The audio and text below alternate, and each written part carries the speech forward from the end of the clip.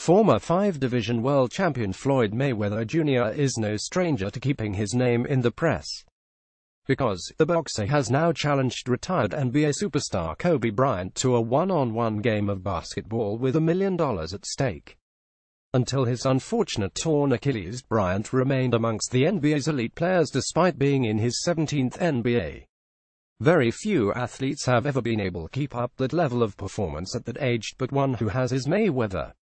For the most part since his retirement, Kobe has been staying out of the main spotlight, choosing instead to focus on his business ventures and family.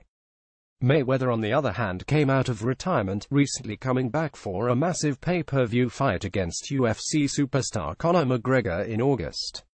He stopped McGregor in 10 rounds and then retired afterwards. The way in which Kobe retired, penning a letter entitled "Dear Basketball," was one of a kind and was eventually turned into a short animated film. Kobe recently thanked director Glenn Keane on his Instagram page for his work on the film. But the sentiment behind that posting quickly changed when Mayweather popped up in the comments to challenge Kobe to a game of one-on-one, which became a viral story within hours. Mayweather is a well-known gambler who bets huge sums of money on different sporting events. But he would be in over his head should this ever go down. Floyd would be giving up about a foot in height and 50 to 60 pounds to Kobe.